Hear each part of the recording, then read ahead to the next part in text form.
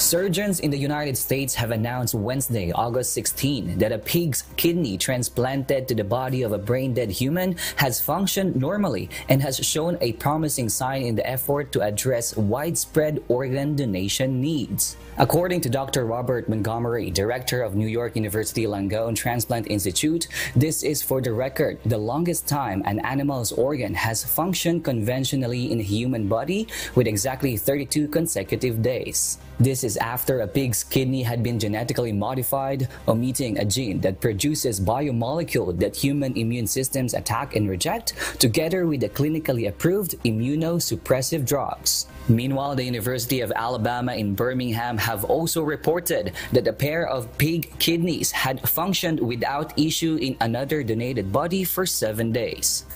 Currently, there are more than 103,000 people needing organ transplants in the US alone, 88,000 of whom require kidneys. And with the present advances of technology in the medical field, scientists hope that cross-species organ transplants, like the NYU experiments, could eventually help save more human lives in the near future. RK Liorca, UNTV News and Rescue. We serve the people, we give glory to God.